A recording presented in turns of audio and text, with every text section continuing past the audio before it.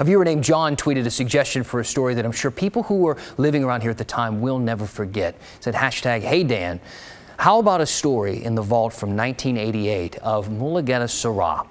That happened 2 years before I moved to PDX from the East Coast. It was all over the news at the time, and I was worried about Portland being a skinhead haven. As he mentioned, this was a huge story at the time. John, we were able to find some old KGW coverage of that story in our vault.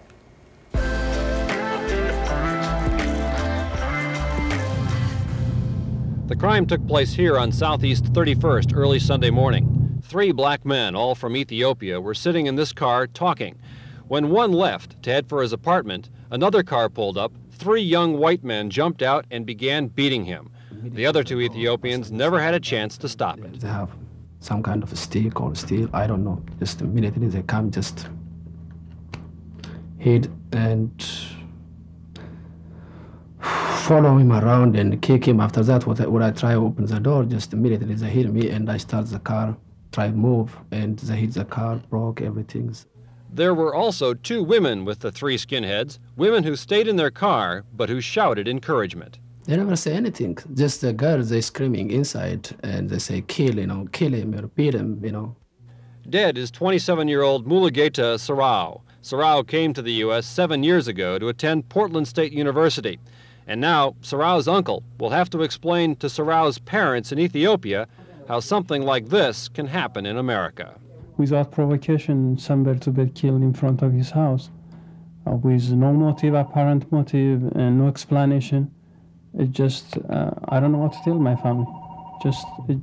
I can't believe this happened, and I don't expect them to believe me when I tell them. Friends and family members of the murder victim gathered in his apartment today. Friends from as far away as Los Angeles. Almost all moved to the States from Ethiopia, believing that such racial incidents were things of the past. And for this to come up now and to continue was a disgrace for the country, nor would it say good about America. Shocked, disbelief, and just outraged.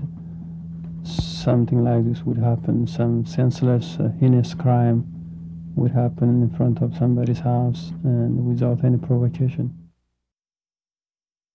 One of his killers was sentenced to life in prison. He died in 2011. The other 2 got shorter sentences and are now out of prison. On the 30th anniversary of his murder, the city added Mulugeta Seraw's name to the top of street signs in the Kerns neighborhood. Lots and lots of history, good and bad, in the KGW Vault. Let us know what you want us to try and find for you down there. Use the hashtag, "HeyDan."